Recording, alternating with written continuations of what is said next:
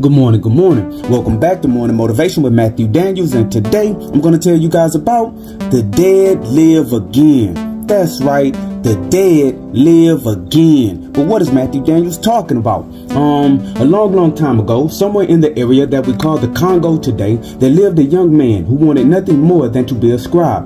From the youngest of ages, he would watch the scribes of his town working their craft, and he would mimic them by using a stick to scratch marks into the ground.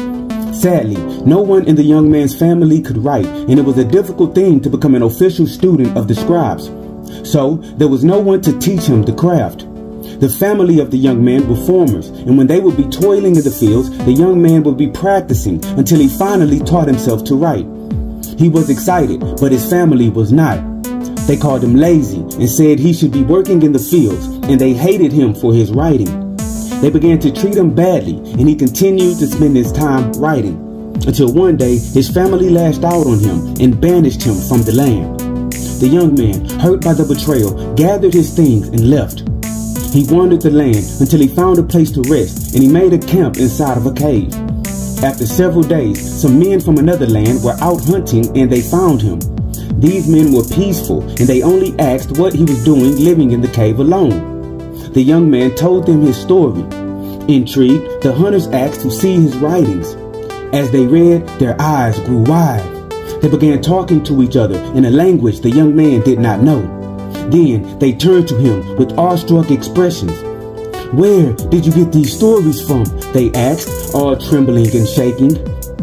Confused, the young man said that the stories came from his mind, from his imagination. The hunters then told him that there was more going on. In some of the stories they had read, the stories were about their ancestors from the past, and they wondered how he could know their stories. After consulting the wise men that the hunters knew, it was confirmed that the young man had some connection to the realm of the ancestors, and it was the ancestors who was using the young man to get their stories told. The fame of the young man spread far and wide, and many came from distant lands to be told of their ancestors and the deeds they accomplished.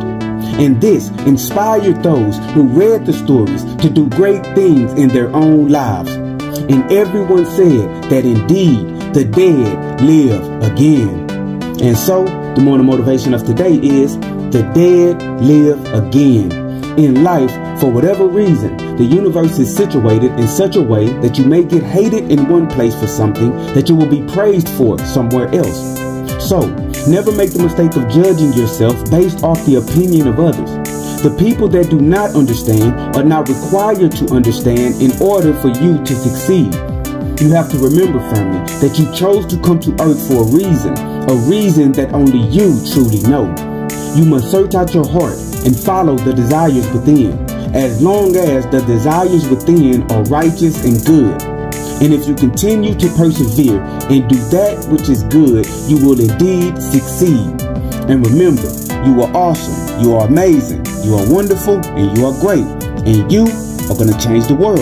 I just hope I'm still alive to see it, family. I'm out. Good morning.